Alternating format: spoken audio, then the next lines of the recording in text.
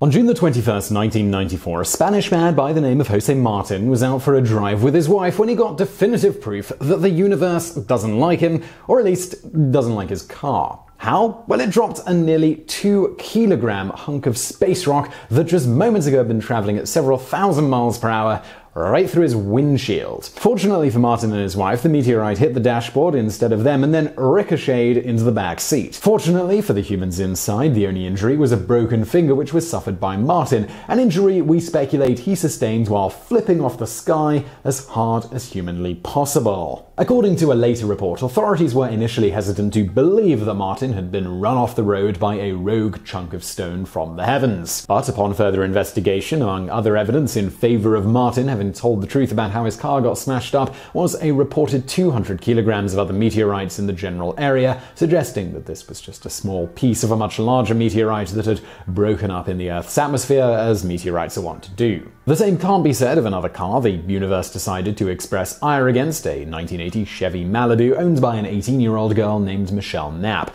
Knapp had just recently purchased the car from her grandmother for $400 when, on October 9th, 1992, she was sitting in her parents' house in Peekskill, New York, watching TV and heard what sounded like a car crash outside. Upon going out to investigate, she found that the rear right of her car had been smashed in, with a large hole through the smashed area. Directly under that spot of the car was a bowling ball-sized meteorite. Initially, she did not recognize this fact and just called the police, who determined it was an act of vandalism. However, upon slightly more educated investigation, the object that struck the car was determined to be a meteorite that had probably been traveling around 200 miles per hour, that's 320 kilometers per hour, at the time it hit. There is no word on whether the officers in question then attempted to arrest the universe for its blatant and unapologetic act of vandalism. While initially perturbed about the damage to her car, especially after her insurance company refused to pay, deeming the damage had been caused by an act of God, the whole thing, well, it worked out for Knapp in the end. The Knapp sold the meteorite for $69,000, which is about $120,000 today, and even made a tidy profit on the car too, selling it as a curio to one Iris Lang for a reported $10,000,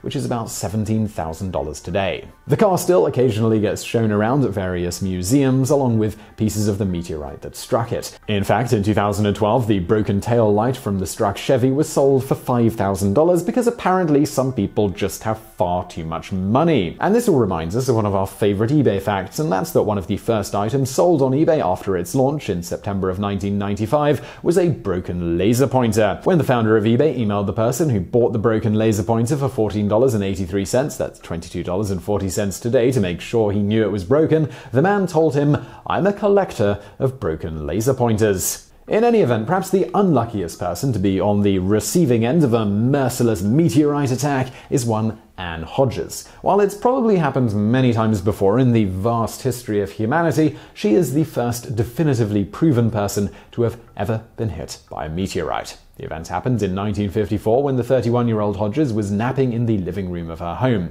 It's at this point we'd like to point out that Hodges lived across the street from the Comet Drive-In. Clearly, the universe couldn't ignore such an opportunity for sweet, sweet irony.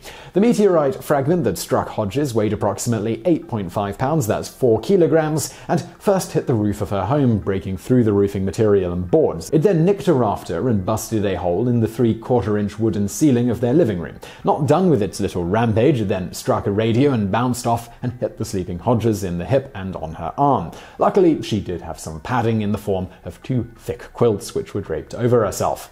When she was first struck, Hodges didn't actually realize what was happening and jumped up thinking that there had been some sort of explosion in the house. After seeing the rock though, and feeling the pain in her hip and on her arm, she called the police and subsequently spent the day in hospital. The police initially thought the rock was just a bit of burnt limestone that was common in the area. Eventually, a geologist determined that it was likely a meteor, a fact that was later confirmed after the US Air Force confiscated the meteor for further testing. Anne Hodges' husband wanted the meteor for himself to sell. The landlord also wanted to sell it so he could pay for the damage to the house. In the end, after a lot of arguing, Anne decided to donate it to the Alabama Museum of Natural History.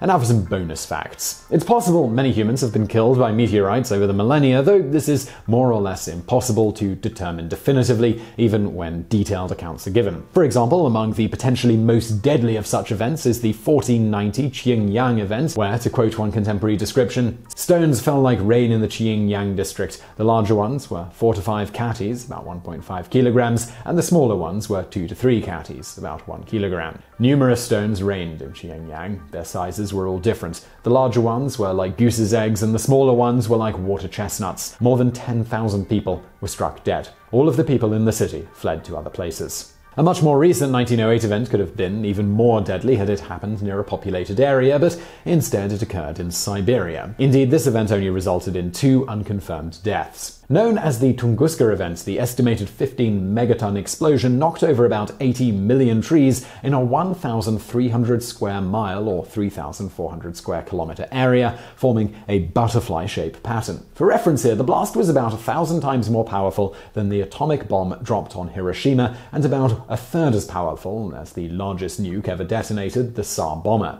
After investigation, it was determined that the object must have been around 30 to 40 meters across, that's 120 feet, and must have been traveling around 30 to 40,000 miles per hour, which is about 55 to 65,000 kilometers an hour. As it traveled through the atmosphere, the air around it heated up to as much as 50,000 degrees Fahrenheit, about 28,000 degrees Celsius, ultimately causing it to annihilate itself around 5 miles, 8 kilometers, above the Earth's surface in a fiery blast. This caused all of the curious destruction and left behind no crater. It wasn't until nuclear testing started happening that these same blast patterns would be observed again, including the stripping of trees around Ground Zero, with the other trees being blasted down. What's happening here is that the shockwave travels so fast there is insufficient time for the branches to transfer the force to the main part of the tree that they are being ripped off from. For those trees in the epicenter, the force is all downward, so the result is mostly that the branches and bark will get stripped, but many of the trees, they remain standing. Outside of the epicenter, the shockwave hits the trees at more of a horizontal angle, so it flattens them. Eventually, Soviet experiments were able to mimic the butterfly blast pattern with a model forest and small charges. From this, they discovered that the blast in the Tunguska event must have occurred with the blasting body approaching at around a 30-degree angle from the ground and 115 degrees from the north. So I really hope you found that video interesting. If you did, please do hit that thumbs up button below. Don't forget to subscribe. Brand new videos just like this every day of the week. And if you're looking for something else to listen to right now, why not check out our podcast? It's called BrainFood. It's kind of stuff like this, but in the audio format, a bit more discussion based, a little bit longer form. You can check that out through the link in the description below. And as always, thank you for watching.